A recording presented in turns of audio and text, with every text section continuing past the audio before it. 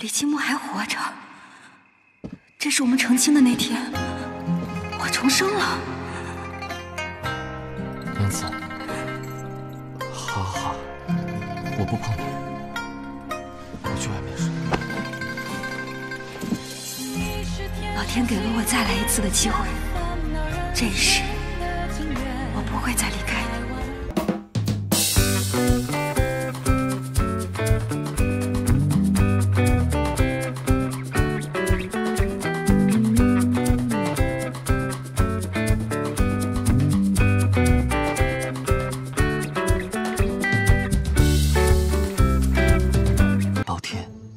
咱们俩岂不是天生一对？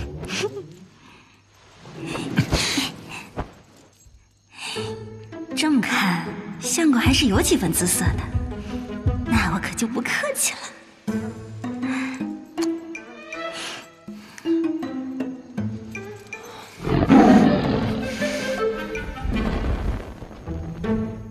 玲珑桃子安红豆，肉骨相思。 知不知？东西滚出来！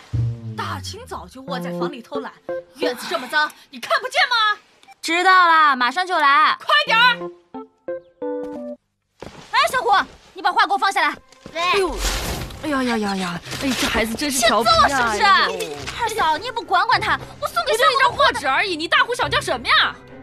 好啊，你只管生不管养是吧？ 今天我就替你来收拾收拾这个小兔崽子！哎，你走开！你别碰我家小虎！娘，你听听他说的是什么话？贱丫头，没大没小，给你二嫂道歉！我凭什么道歉？是他把我的画给撕了，我又没做错。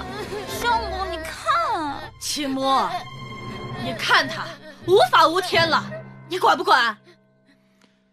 娘管教的事，我代娘子向二嫂道歉。你。 李奇木，哎，你看他这脾气大的，这才刚进门就不把你放在眼里，这过几年岂不是要骑在你头上了？二嫂消消气，我会好好管教他的。这还差不多。小虎，吃糖。哎，酒洒了，酒洒了！你个小崽子，你欠揍是不是？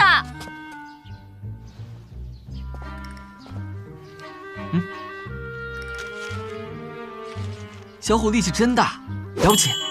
小虎力气真大，了不起！小虎力气真大，了不起！相公，你这是干嘛呀？我在给娘子出气。调皮捣蛋是吧？看我宰了你！给我站住！站住！哎，虎沙高啊！ 还想吃麻糖？都怪你！你怎么管教孩子的？你去死！你去死！我娘说你就是个老不死的！你们都给我滚出去！都给我滚出去！你撒开！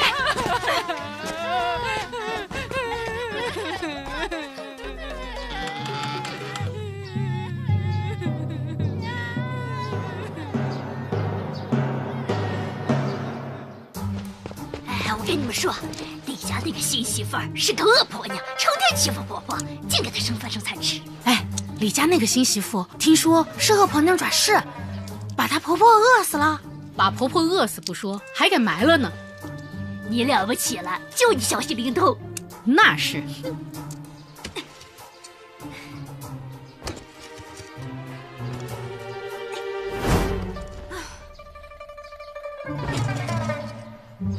哎呀，了不得了，这是要埋了！不行，我得告诉他赵婶去。告诉他赵婶什么啊？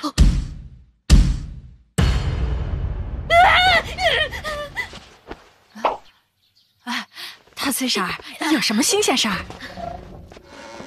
怎么了？你还有脸问我呀？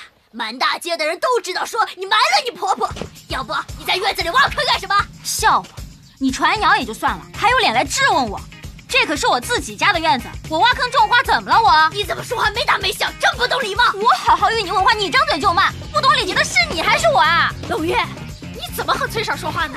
哎，吵什么呢？大崔婶，你别跟他一般计较。嘿，我今天还就计较了。我告诉你们，钱我不借了。我看你家儿子还怎么进去赶口！你怎么能出尔反尔呢？过几天雷要债的找上门来，可怎么办呀？那是你们家的事儿，不是。崔婶，你行行好，赵家可是出了名的地痞流氓，你又不是不知道。咱们之前不是说好了吗？那是之前，现在不是有了这个瘟神吗？你个死老太婆，我是瘟神，我要是瘟神，我第一个就把你带走。小丫头，别嘛，我一会儿就好人了。好了，你让开，青木，你媳妇儿太没礼貌了。哎，真是崔婶啊，我差点不敢认了。您这几天不见，怎么又年轻了？您别和她一般见识。前几天我就说她了，心眼太小了。人家崔婶有才有貌那是天生的，你嫉妒得来吗？还是青木了解婶子。不是吧？幸谷，你难道不觉得她长得有点像呱呱吗？大崔婶儿，你消气哈，我把她赶出去行不行？你先把她赶走再说，少在这说大话。区一个离线捕头的女儿，她那个爹还不待见她，我有什么不敢的？真有你的！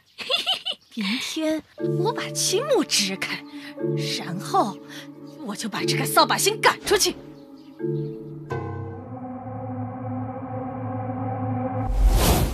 都几点了，还不去做饭？哎呀喂，这不得了了！刚进门就打起嫂子来了，这是又怎么了？反了你了！今天打嫂子，明天还不烧房子！我们李家要不起你这种女人，给我滚出去！懒得搭理。别找了，青木一大早就去临县舅公家探病了，他帮不了你的。早饭煮得这么烫，我看你是存心要害娘。对不起娘，我下次一定放凉了再端给你。能不能别赶我走啊？你搞清楚，这是李家，不是你家。对不起，娘。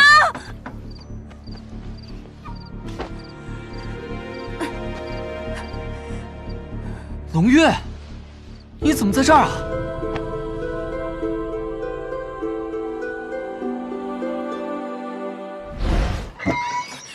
别动，放下。放下！这是李家，不是我家，我自己走。哦